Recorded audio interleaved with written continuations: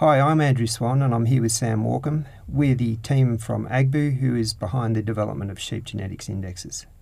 Today we're presenting a series of videos which describe the modelling within SheepObject which we use to develop the MERINOSELECT research indexes. We hope you'll enjoy the videos.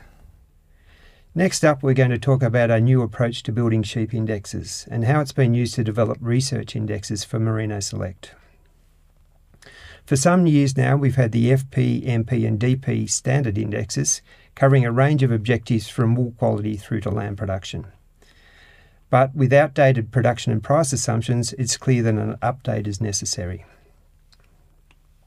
While the indexes haven't been updated for some time, the MERINOSELECT evaluation itself has undergone major transformation, starting in 2017 when genomic evaluations were introduced, giving us the power to make gains in hard-to-measure traits.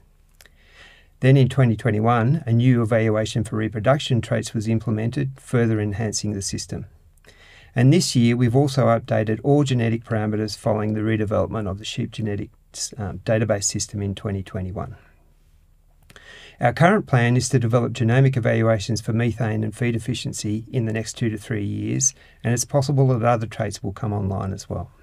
To modernise our indexes and take advantage of those developments, we've created a new SheepObject software system from the ground up, utilising a much more comprehensive model. Our new model operates at the animal level, building a complete flock history over a 10-year period. Then we evaluate performance in the final year, tracking what happens to each animal on every day of the year.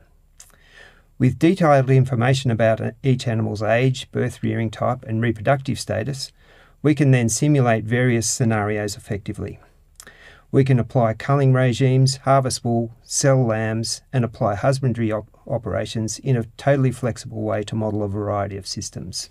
This new model incorporates numerous improvements such as precise feed requirement calculations, separate valuation of reproduction component traits, and the modelling of reproduction's impact on lifetime wool production. Moreover, we've included measures for ewe resilience via body condition score and integrated health and welfare traits, ensuring a more comprehensive and accurate representation. We'll delve into these enhancements in greater detail in other videos of this series. The development of these new indexes has been driven by industry consultation involving surveys with breeders, producers and other stakeholders, and the responses were grouped by production system environmental conditions, leading to the creation of 5 research indexes.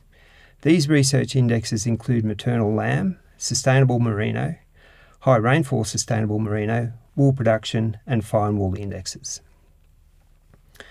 This work represents a significant step forward in providing more relevant and accurate indexes for the industry. Importantly, we've integrated developments from the evaluation system, including genomically enhanced ASBVs for reproduction and other challenging to measure traits. These research indexes have been available for nearly a month now, running alongside the current indexes. And over the next year, we'll continue our consultation and refinement process leading up to the analysis updates in 2024, when the new indexes will become the standard.